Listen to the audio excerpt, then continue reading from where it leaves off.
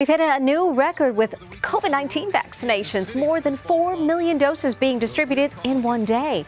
But there are still worries. Some areas are opening up too fast. The Texas Rangers are playing their first game, allowing 100% capacity. But is it safe?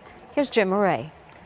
The largest gathering of Americans in more than a year is happening today as the Texas Rangers open their stadium to 100% capacity for tonight's home opener. That's more than 48,000 people sitting shoulder to shoulder cheering on their team. Globe Life Park is taking precautions. The roof is open for air circulation. Masks are required except when eating or drinking. Social distancing will be enforced at concession stands.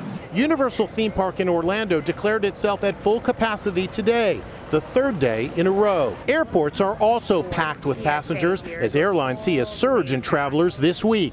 A lot of people traveling today.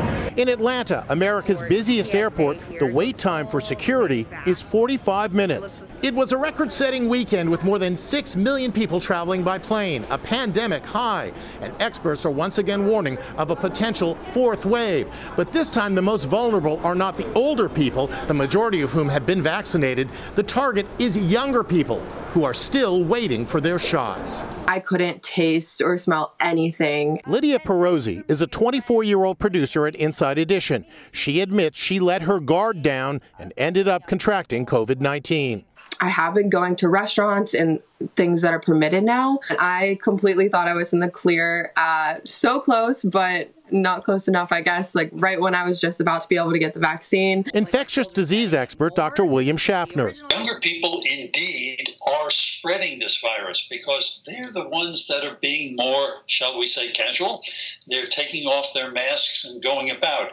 So they're spreading the virus amongst themselves. In New York City, Jerry Seinfeld spoke out after performing his first live show since the pandemic began. It felt like getting electrocuted in a good way.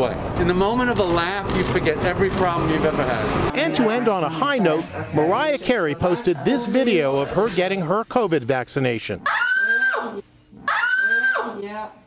Mariah revealed this was only her first shot, so she still has one more to go.